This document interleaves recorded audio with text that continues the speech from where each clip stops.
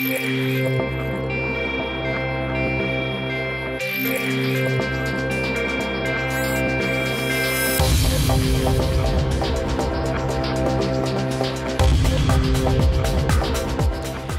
the spirit of Imagine 2020, Denver's cultural plan, and in celebration of the 15th annual 5 Points Jazz Festival, I would like to introduce the Rico Jones Quartet. Let's give them a hand. The quartet is saxophonist and composer Rico Jones, take a bow, Gabe Rube on bass,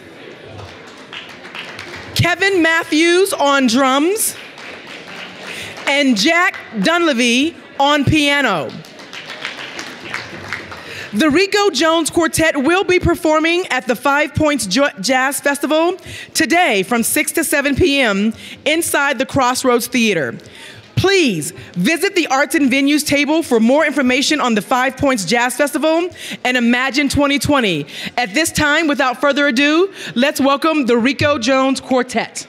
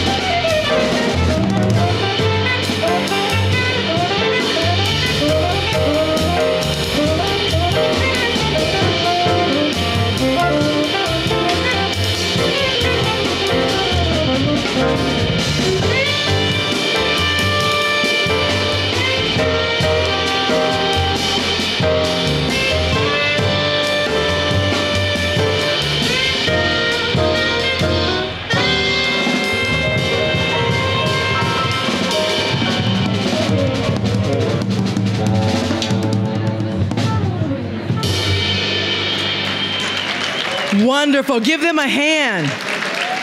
Again, the Rico Jones Quartet. They will be playing this evening during the 5 Points Jazz Festival. Give them another hand. Thank you, gentlemen. Thank you so much. Great job. Great job. Again, welcome to Mayor Hancock's Cabinet in the Community. We are extremely thankful to have each and every one of you here this morning just to engage us around community events, community concerns and issues, and all the wonderful things that are happening in this great city. Wonderful, wonderful to be in District 10. My name is Shawn Johnson. I am the Mayor's Senior Advisor for Community Affairs, and I am here to take care of anything you need today, as well as Rosalind Alston and the entire team. I want to give a special thank you to the Denver Public Library, who has always been a huge partner for the Mayor's Cabinet in the Community and getting all of those wonderful flyers out to you. And then one last shout out is to Starbucks. All of the refreshments that you are enjoying as far as coffee and tea and all of your beverages have come from Starbucks. Give them a hand.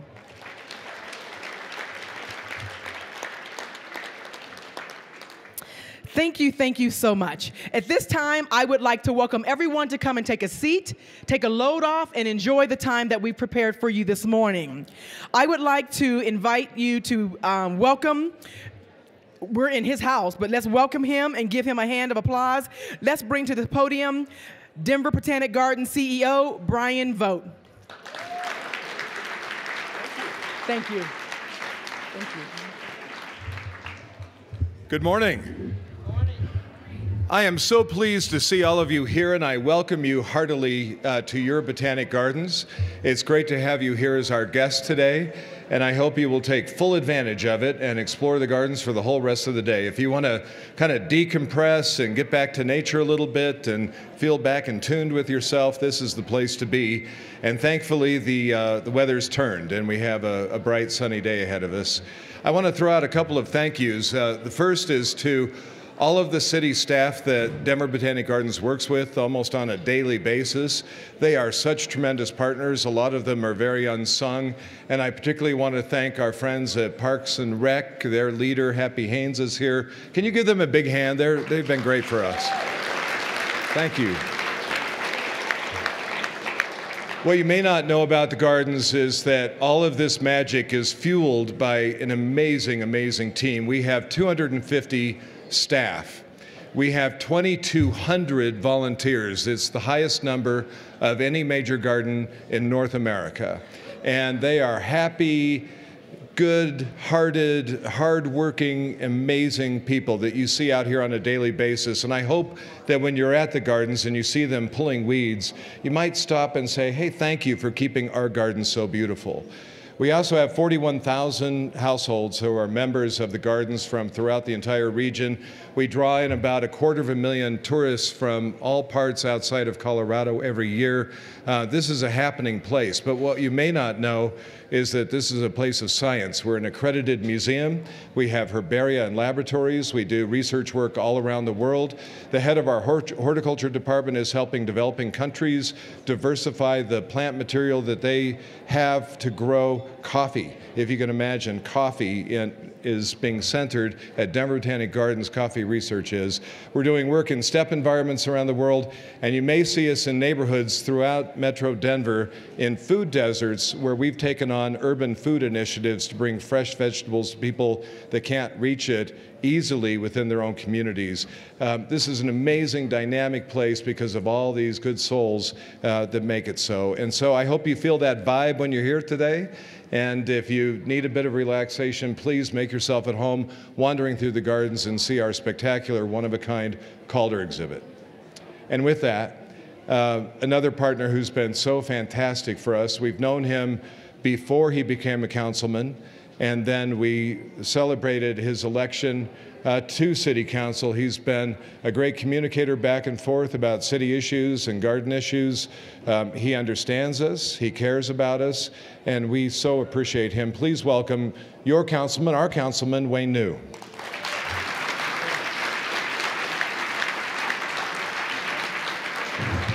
Thank you very much. I'm going to have to hire Brian as my PR director, I tell you. He's great.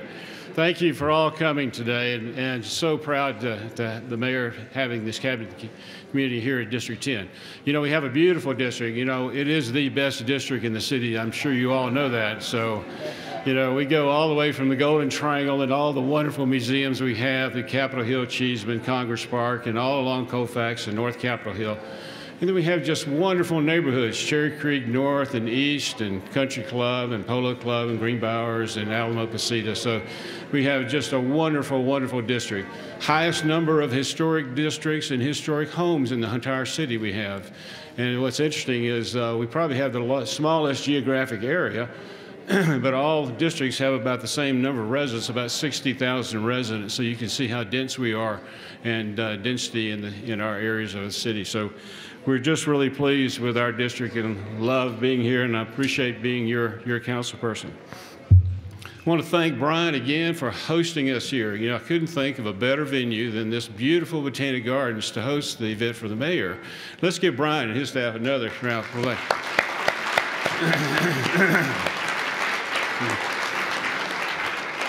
And also, I'd like to thank, I was so impressed with all the city departments that are here. Look, all the tables, I hope you saw all the goodies there. They're free. So I hope you brought a big bag to carry home some stuff. So we're pleased, and thank all the city departments for the wonderful job they're doing. I want to thank my staff, Melissa Horn, my senior staff member, who just had her baby 9 days ago. Wow. But, and Ellen Becker is my new staff member. Ellen, wave your hand. She's right here. And my wonderful wife, Leslie, who gives me all the great support. So she's wonderful as well, helping me always. This cabinet community is just a wonderful example of citizen participation and engagement. You know, I'm so glad the mayor is doing it here. We've been trying to do in District 10, we try to ask for participation a lot. We send out a newsletter. We hope to keep you informed what's going on. And we also enjoy our surveying. We try to survey all our residents on key issues, and your feedback really, really helps me. You know, we get 800 to 1,000 residents respond to each one of our surveys, and it's really, really helpful. So if you're not on our email list, back there at my table, I've got business cards, and be sure and sign up to get my information, but also participate in the surveys. Yesterday was another example of great city participation. Yesterday, city community leaders and business leaders helped present some community need projects to the city budget staff and city department heads. A real asking for letting a communication and discussion about what are the important community needs that you have, and hopefully then maybe some can be funded in the 2018 budget. So I'm really thankful for Brendan Hanlon and Stephanie Adams and all the department heads who participated in that, and it was just a wonderful, wonderful discussion. Thank you again for being here, and I can't say how pleased I am to welcome the mayor being here, and so be sure and ask him all those tough questions like you ask me all the time now. So it's a real wonderful, wonderful dialogue to have these kind of cabinets and community. And so thank you again for being here. Thanks.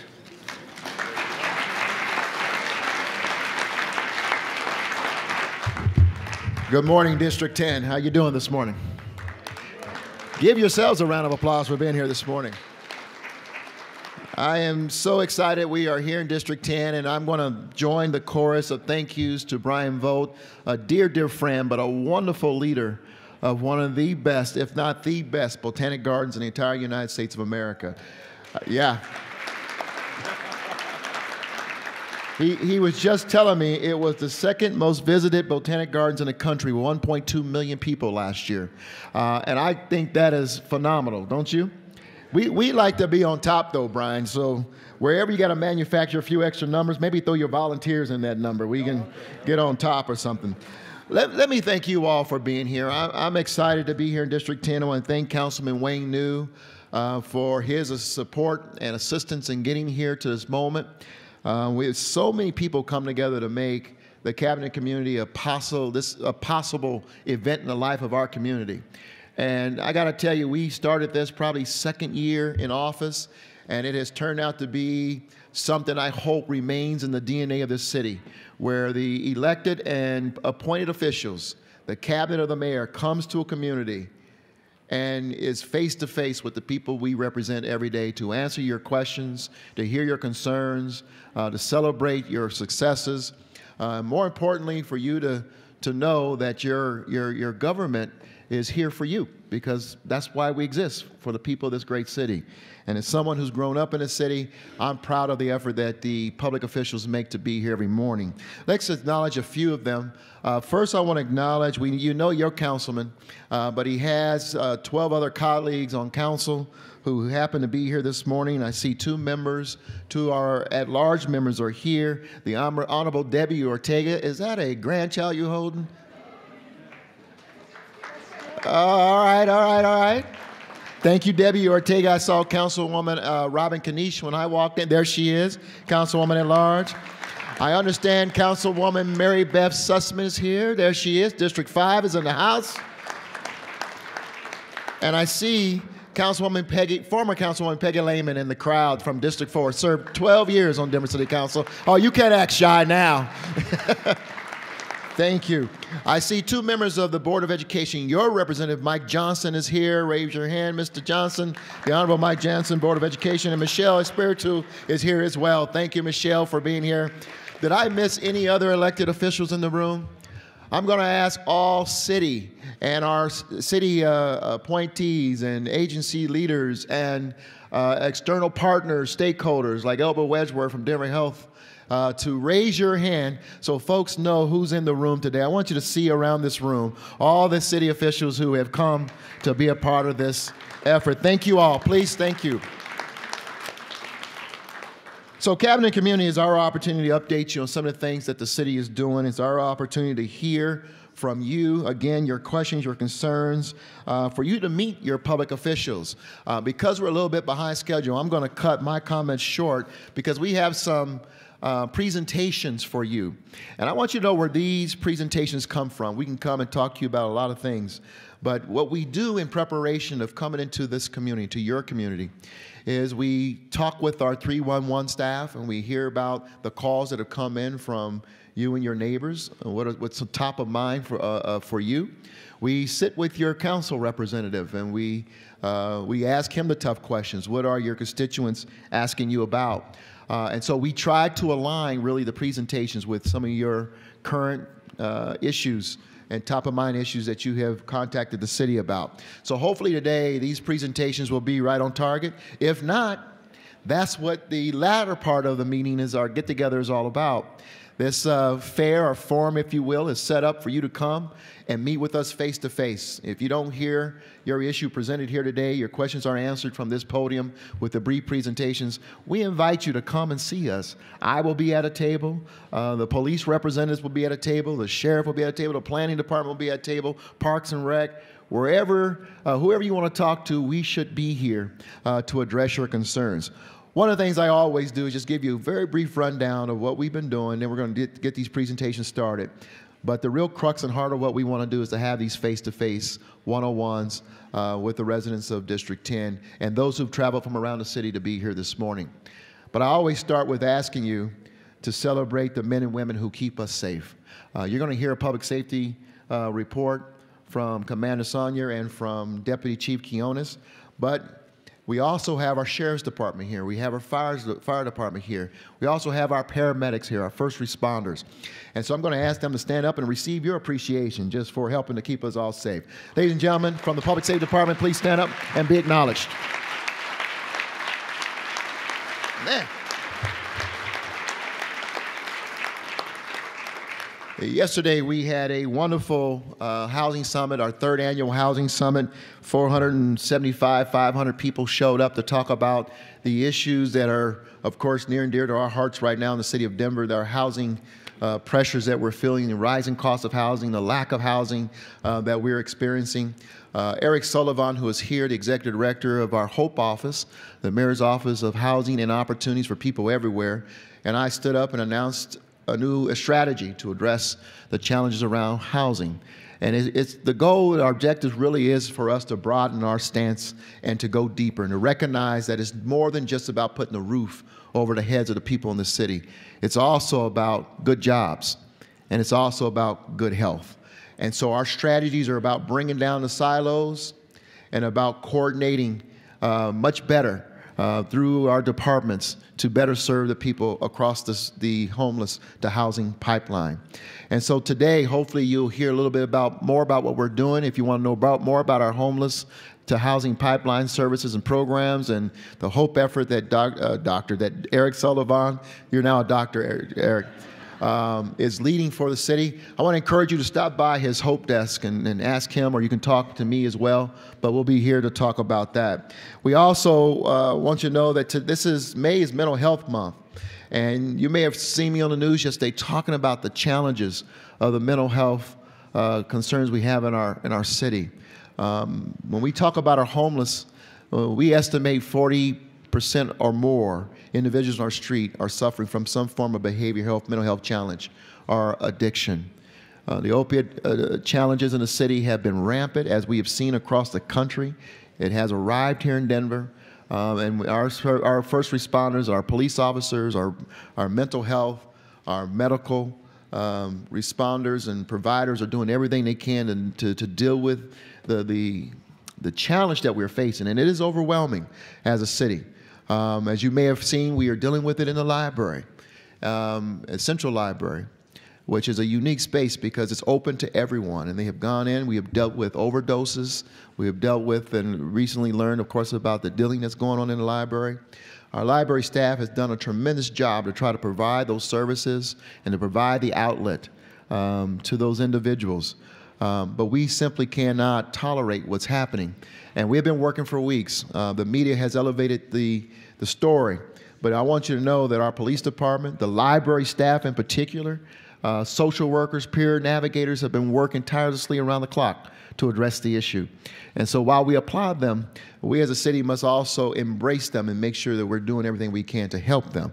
But it just is just a sample of the challenge that we're dealing with across the city. And I know one of the issues you're going to hear about today is the Cherry Creek Drive pass, or underpass, that some of you have asked about. And we're going to hear a presentation from Public Works about that, and maybe you want to know more from the Public Safety Department about it. Let me move on so we can get going. I want to also just briefly tell you about the fact that how many of you have attended or weighed in on the GO bond process, the general obligation bond process taking place in the city? Come on, hands high. Okay, there you go. Don't be shy. Thank you for doing that. Every 10, 15 years, the city of Denver comes to you and says it's time for us to do another general obligation bond, to upgrade, to improve, to add to the great amenities of the city, but also to address some of our infrastructure challenges.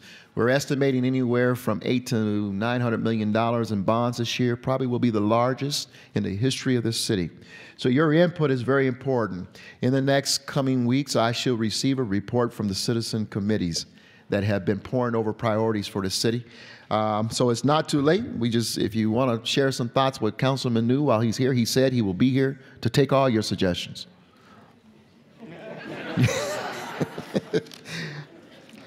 And then finally, registration for Denver Days is now open. Several years ago, I think about 2013, we recognized that we didn't do anything in the city that brought our communities together. And it was during the mayoral campaign of 2011 that we learned that the city of Denver had become more of a hindrance to helping residents come together, get to know their neighbors, than we were a partner. And that challenge was brought to us by a constituent who said, I try to bring my neighbors together, and the permitting process was so onerous and costly that it was a problem. And so Denver Days was a way for us, created as a way for us, and City Council passed an ordinance to use this week, the first week of August, to celebrate our heritage as a city and to encourage residents to come together, to do block parties, do service projects, to celebrate your neighborhood. The reality is, if we know who's on our block, we're all safer. We're aware when things don't belong, and we can act better. But if you've ever done a block party, it's amazing how you'll find people who are on your block you had no idea live just down the street. We have become a front door, garage door community. And that's not how Denver was created. And so I encourage you all, if you're at all interested, what is the website? It's not on my cheat sheet here. Anybody know? Yes, it is Denver Days, www.denverdays.gov/ I think it's HRC. All right, look up Denver Days. We'll get it for you. We'll make sure you get it today. But we want you all to register, bring your neighborhood together. So here are the presentations you're going to hear, and we're going to fly through them because we want to make sure you get to the tables. Thank you to all of our external partners who showed up today to be a part of this, to share resources and information with the residents of District 10. First, we're going to start with Denver Public Works. It will be followed by a report from Excise and Licensing.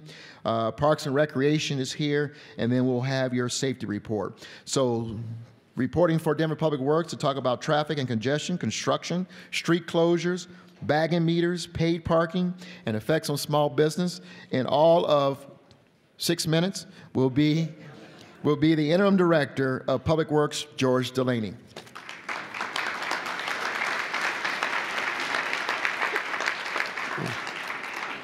Well, that's certainly a lot to cover in 6 minutes. First of all, welcome this morning. Thank you all for so many of you turning out. Beautiful day outside, Public Works. We love these kinds of days. No rain, no snow, no hail, no wind. Just good old Denver sunshine. We can deal with that. Can't get in trouble with good old Denver sunshine. I'm going to talk a little bit about transportation, the impact of growth, and a little bit about the construction, especially, and I'll focus a bit on District 10. Because I know that's one of the things that you're all interested and concerned about. We all know that this city has changed drastically in the last 10, 20 years. We've become a very vibrant urban environment. But the unprecedented growth we've experienced in the last 2 or 3 years has certainly put a lot of pressure on our city's infrastructure, everything from our roads to our sidewalks to our parks to our sewers to everything you can think of that makes a city run. Back in 2008, the Denver Department of Public Works developed a strategic transportation plan. And that plan recognized that there's only so much capacity in our city. We cannot go and expand the streets that we have. They're pretty much fixed. So what we have to do is figure out a better way to use the capacity that we have to move people. And that plan was really focused on moving people, not moving cars, but moving people. And that was a big divergence for Public Works to move away from cars to start talking about multimodal.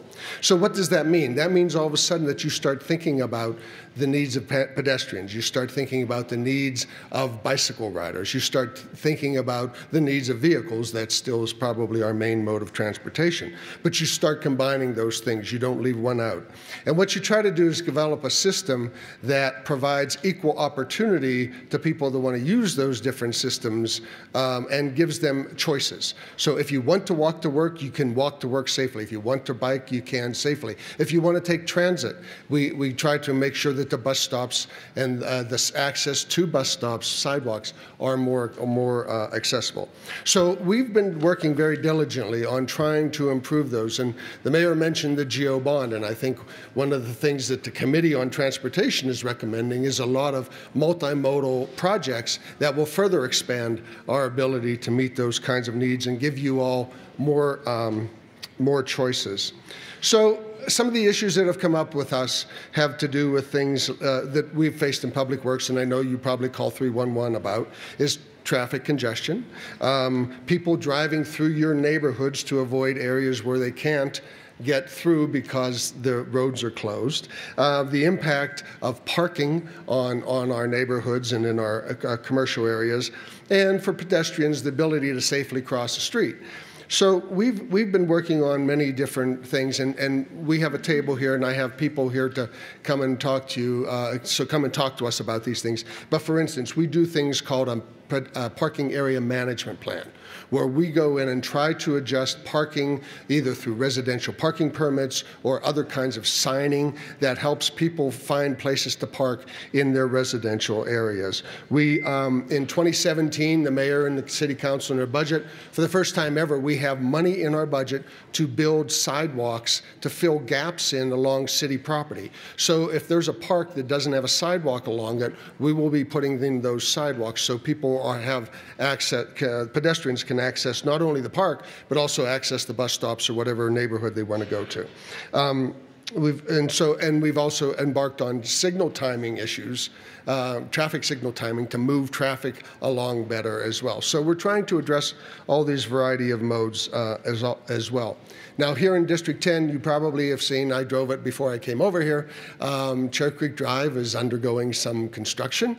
Don't try to go west on Cherry Creek Drive. Turn on Alameda and go up and come down University. But that's an example. When the contractor came to us, they said, look, if you let us close Cherry Creek Drive south for 3 or 4 months, we can get this project done much quicker, faster and quicker. And we said, you can't close Cherry Creek Drive south for 3 months. That's not acceptable. So you'll notice you can go east on Cherry Creek Drive. We made them keep one lane open, but you can't go west. And that's the kind of thing that we deal with constantly. And I know here, especially in Cherry Creek, we're challenged with that every day, because all the development that's going on there, roads are closed and there's got to be alternatives, and we have traffic plans that we hopefully can get people at least get around in the area, although we know it's inconvenient, but we hope that that inconvenience doesn't last too long. So we have the Cherry Creek Drive South program going on. We are going to install a neighborhood bikeway along Garfield from the Cherry Creek Trail to 17th Avenue, which will start this fall, so there'll be a new bike trail along Garfield. We will put a new flashing signal right out here out in front of the Denver Botanic Gardens for pedestrians to cross. It's called a Hawk signal, which will flash as soon as pedestrians activate it, so that traffic coming up the street will see it ahead of time, not come up too close to the intersection, to make it safer for pedestrians. We are going to pay 15 lane miles of road here in District 10. District 10's roads are in pretty good shape by our pavement condition index, but we do have 15 miles, and we'll have a map and back to show you where we're going to pave. Finally, just to give you an idea of order of magnitude. We bag meters, and you've probably seen the yellow bags and the red bags over the meters, and I know that those are somewhat disruptive to those of you trying to get into an area to park, especially if you're trying to do shopping or business. We bagged 6,400 meters last year. 40% of them were in the Cherry Creek area, which tells you that that's where the activity is. Now, what we try to do is bag them as short as possible, because we charge the developer quite a bit of money to bag those meters. So they don't want to keep them bagged for very long. So we do bag meters. That is part of our job. We also give permits to street occupancies. So if you want to close a lane of a street or close a part of a sidewalk, you have to come to us, get a permit. We charge you for those permits. We try to minimize the impact of those permits. But last year, we did 21,000 of those permits citywide. About 15% of those were in District 10. So District 10 is a hotbed of a lot of activity. We're trying to do our best to have multimodal projects in the district to kind of keep you all moving and give you the choices you need to get around, and try to minimize construction. But in a period of unprecedented growth, that is a real challenge for our department. So I have a team in back. We're back in the far corner. Come and talk to us, ask us your questions, and we'll try to give you the answers that you're looking for. So with that, I'd like to introduce Ashley Kilroy, who's the Executive Director of Excise and License, to talk to you all about marijuana.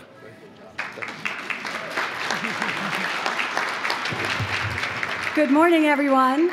I'm Ashley Kilroy, as George said, the Director of Excise and Licenses. And before I jump into marijuana, I just want to give you a background about excise and licenses. We are the business licensing center for our city. We issue over 180 different licenses, everything from restaurants and food trucks to liquor and bars and restaurants and taverns. We also license security guards. We license your burglar alarms. We license short-term rentals. But then the one everybody cares about is marijuana. So I know when the mayor did his analysis to see what your neighborhood wanted to talk about, you wanted to learn a little bit about what's going on with marijuana policy. My team and I have a table pretty much straight back there, so we'd welcome you to come see us. But one thing I was thinking about as I was getting ready to prepare to speak to you is that something we all forget about is we've had medical marijuana in Denver for 17 years. It was in 2000 when our voters voted in favor of legalizing medical marijuana. Since then, and up until now, we continue to face citizen-initiated ordinances on a variety of different marijuana-related topics. And I think we've had about 6 or 7 elections since that 2000, and every time our voters have said yes to marijuana. In 2012, it was for retail marijuana, and we implemented our first retail marijuana sales on January 2014. We've worked really hard, so that's now been 3 years with retail marijuana, worked really hard to try to get strict rules and robust regulations, implementing the will of the voters, while also balancing the needs and wants of our neighborhoods and our communities, and listening to our schools and listening to our healthcare partners, and really making sure we have everyone at the table as we move forward into this uncharted territory.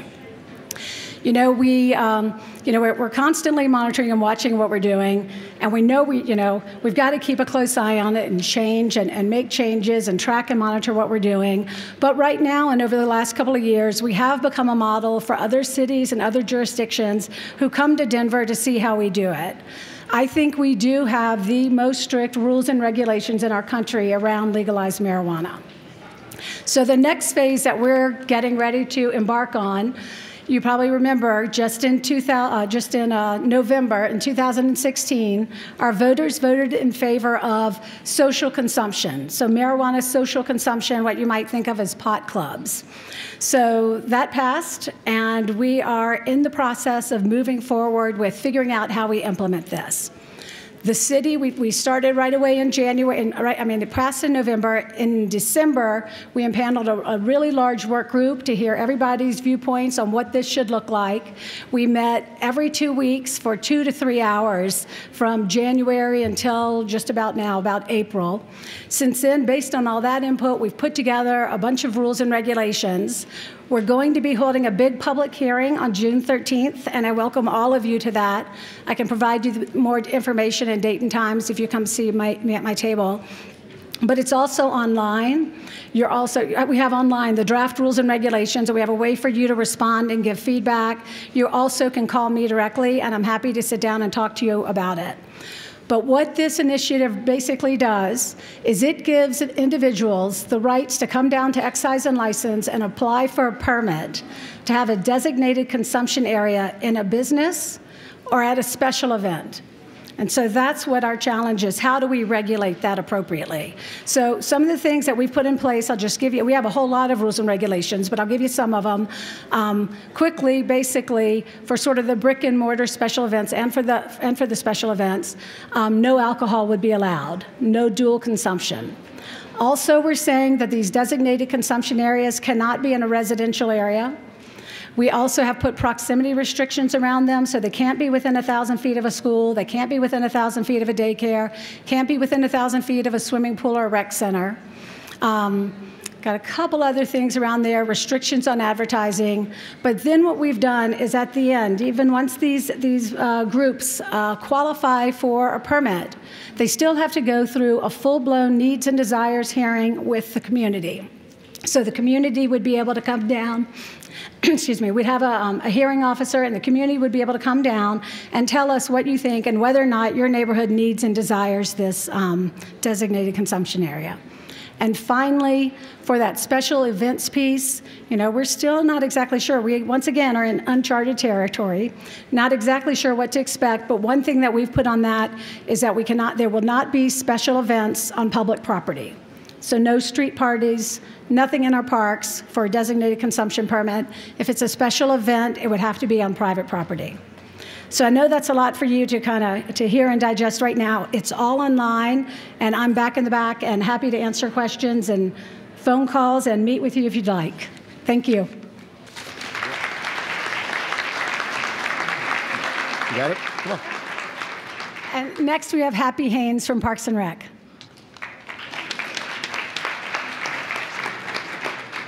Thank you. Good morning. Are you out there? Good morning. It is a great morning, isn't it? I am delighted to be back here. My team from Denver Parks and Recreation is back here in the corner. Please visit us and talk, share with us your views and your concerns and your ideas. about the parks and recreation facilities. And I'm here today to talk to you about a soon-to-be recreation facility in District 10 and in this part of the community that's been long overdue, and it is the new Carla Madison Recreation Center. It is being constructed as we speak. Yep. Those of you who live in the neighborhood are probably watching it every day, as I have been, on the corner of Colfax and Josephine. It is a first-of-a-kind urban recreation center. Because of the very small site that it sits on, it will rise up to 4 stories, so the first of its kind. It is a center that costs nearly $35 million. It started with, it started a long time ago with former Councilwoman Jeannie Robb. Is Jeannie in the room? When you see Jeannie, you should give her props, because it was her vision and her tenaciousness that got us where we are today, and the other council members have picked up the mantle and continue to advocate for this center. 11 different sources of funding created the opportunity for us to build this. It started with $2 million from the Better Denver bond that Mayor discussed all the way back in 2007, and $21 million from the Tabor reserves in 2014. The front entrance is on Colfax Avenue. It has a wonderful art feature. Those of you who will be working out in the fitness center, there will be a couple of machines that you'll be working on, and as you work, it will activate the art feature that's right at the front entrance, a very exciting feature of the center.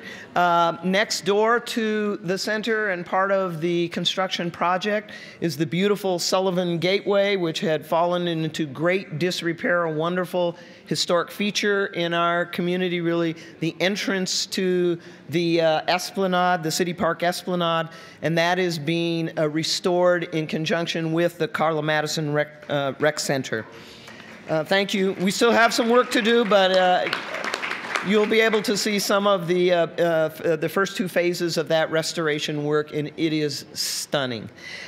Program features for Carla Madison include an 8-lane lap pool, a leisure pool, a multi-purpose room, a kid watch room, a gymnasium, a full-size gymnasium, a fitness center, group exercise room, and on the corner of the center, we know we lost it to the construction, but there will be reinstalled a dog park, a small dog park on the south side of the site. We always get a few claps for that, and you know, we try to accommodate those who had become used to the dog park that was an interim use there. Finally, on the 4th floor, we didn't think we were going to be able to include it and thanks to a lot of extra work on the part of our finance team and great savings and really financial management from our construction team, we have been able to add the rooftop event space to the Carla Madison Center. It is spectacular. It'll feature over 2,000 square feet of exterior space, 2,000 square feet of interior space, and some stunning views of the city skyline and the mountains behind. On the east side of the center, there will be a 3-story climbing wall. You can see it. Right now, it looks like a very large concrete structure on the east side. That is the climbing wall. It'll be accessed from the 2nd level of the center. The leisure pool will have a lazy river, a warm lap pool, a 2-story slide, and a small waiting area for our littlest people. And lots of natural light throughout the building, into the gymnasium, into the pool. Those walking along the breezeway that has a great view of Denver East High School, our partner, it will be able to look right into the leisure pool as they're walking through the space. Just a couple of fun facts. The 8-lane diving pool holds 284,000 gallons of water. There were over 322 tons of steel building this center. and lots of other amazing facts. So we hope we are looking for an opening in late fall of this year. So please keep an eye on it, and we'll be over here to answer any of your questions. Thank you. And now, I would like to invite up and introduce some tremendous partners of our department, Deputy Chief David Quinones, and your commander from District 6, Ron Sonier.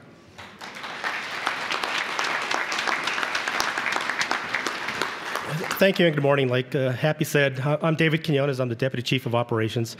Chief White is out of town, was unable to attend this, but this is one of his favorite events, and he's sorry that he couldn't be here, so he sends his apologies. A quick overview for the city. Several of these events ago, we had mentioned our commitment to body-worn cameras for the officers. All officers on patrol now have body-worn cameras. They're active. That's all part of the city's commitment. Thank you. To be open and transparent, and we are still shooting for a mid-year date for all officers that work off-duty, secondary employment, to have body-worn cameras. So it's we're right on schedule to get that going. So it's good that we have this venue because just about everything that we do is a partnership. I work with George, I work with Ashley, with Happy, really to address the problems that we are faced with. No longer can the police really resolve issues by themselves. A couple of years ago, we had a gang issue that arose, and the mayor created an impact team. That impact team still remains in effect. We've learned a lot of lessons in how to address gang violence, especially the retaliatory gang violence.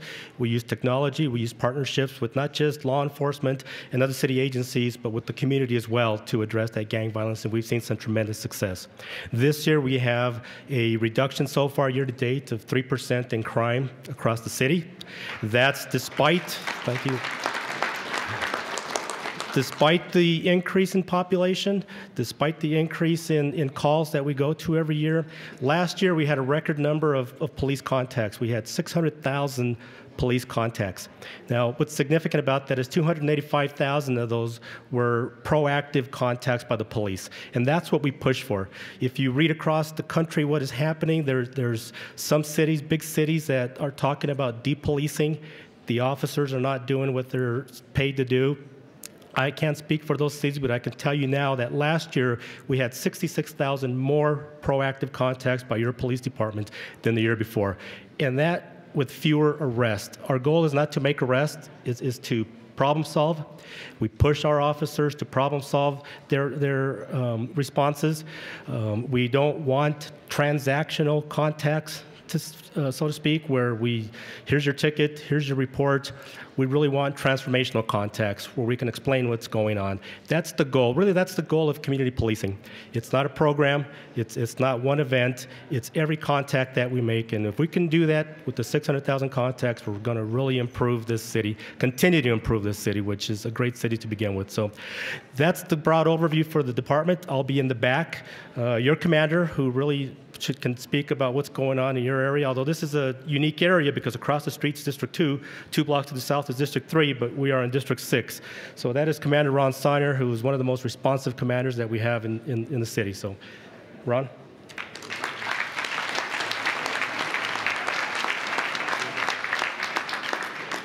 Thank you, Chief. Wanted to, like I said, introduce myself. I'm rapidly approaching my one-year mark in District 6. So I've been here, I keep getting, the new District 6 commander, but it's going to be a year coming up here next month. So it's been a very fast year. I wanted to talk a little bit about District 6 is a very diverse police district. We have the smallest geographical area. I know Councilman New talked about, we are a small geographical area. We have a high population. We serve individuals from the lowest level of the economic chain to businesses at the highest end. And we have to be very responsive to all of those. We continue to balance everyone's constitutional rights across the board, no matter where you are on that. I value that very importantly. The Chief of Police talks about crime prevention is our main focus and what we're out there to do. We're here to to work on crime prevention as we go through that. Some of the ways that you can do that is make sure you're working with your district commander. As he said, we're in a unique position right here where there's 3 different districts that are out there. So I would encourage you to know who your district commander is, work with them. If you don't know who they are, I encourage you to reach out, introduce yourself, and to make yourself known to them. The way I can do my job better is through listening and communicating with you. So I really do encourage that communication as we go out there. I was asked to touch a little bit about traffic speeds and stuff that are out there. District 6 is out there. We deal with traffic issues, traffic crash investigations. The police department recently hired a bunch of civilian crash investigators, which will free up my officers' time to go out there and do some more proactive work as we go through. So we have that new aspect out there. We have speed trailers that are out there. Councilman New has offered to purchase me an additional speed traffic trailer for my neighborhood. So I would ask or seek your input in where you would like that to see. If you're having those issues, you need to communicate to me. I will address those issues. I will address through our traffic and special ops area that also assist me in dealing with the traffic and stuff that's out there. Encourage everyone here to step up and help us within the crime prevention. We need you to be watchful neighbors. Programs like Neighborhood Watch have been out there. We need to renew that and come back to it. I would encourage you to know who your neighborhood organization is and stay in contact with them. Programs like See Something and Say Something out there. If you see something suspicious, we need you to report it to us. Reach out to the communication center. If it's a non-emergency thing, you can send me an email. I'll have my business card in the back. Or you can always send it, a simple one is district6@denvergov.org, or I could spell my whole name out, but people can, or DIST6@denvergov.org. We also have the new Pocket Gov, Denver, DPD's virtual neighborhood, which I would encourage you to get involved with. Sign up for that so that you can get the crime alerts there. You can communicate with me, my crime prevention officers, and the officers that are out there. You can also access the 311. I know they have a table back here. I would encourage you to reach out. Communication is vital for me to successfully do my job that we're out there. In District 6, if you've been anywhere around Civic Center Park, the State Capitol, 16th Street Mall, we also have First Amendment assemblies that occur on a daily basis. These assemblies go from as little as 1 person up to, we've had events with upwards of 50,000 people at these events. My goal and the police department's goal as we strive to go through there is to make sure it's a safe event for everybody, and that everybody goes home safe, and that you're allowed to express your First Amendment rights. And we continue to work with that as it goes through. Some of the successes that we've seen in my district in my year is that we did see some increased security and partnership in the downtown area with additional officers, thanks to the mayor and his staff stepping forward and allowing us some additional safety security. So if you haven't been down to the 16th Street Mall, I'd encourage you to go down there and see and experience the feel and stuff. Also created an additional bike patrol, working with Councilman New's office, the mayor's office. We put together a additional dedicated bike patrol unit for the Colfax bid and partnering with them. And we've seen that has caused a decrease along the area and has allowed for a lot of positive impact. So you have the bike officers that are out there. There was a multi-agency approach to address the issues along the Cherry Creek bike path last year and all the problems that we were seeing along that.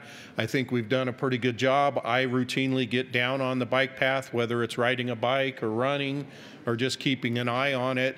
And we've done a real good job, but I wouldn't be able to do that without all of the partnerships from everyone else.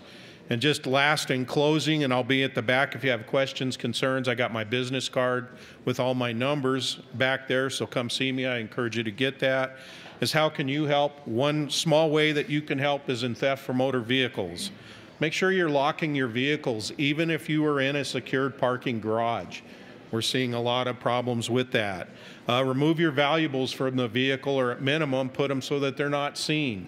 A lot of the crimes, as I look through, and I'm held accountable on a weekly basis, I look through the reports and what it is.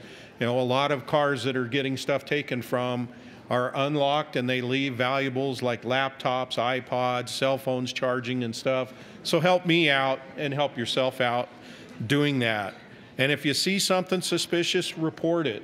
I can't emphasize enough about communication. And when you do report it to us, I would ask that you ask at minimum for a contact back from that officer, instead of being the person that calls in and says, you know, there's a suspicious party out here, but I don't want contact from the police. At minimum, ask for a phone call back from that officer to give him the feedback, and you may have additional information that might be valuable for it, and you'll know that he was here. It's one other way to hold me accountable. So I will kind of close with that to keep us on. I know we're a little over time, but I am available for any questions in the back. So. Thank you, Commander. I want to thank all of our presenters.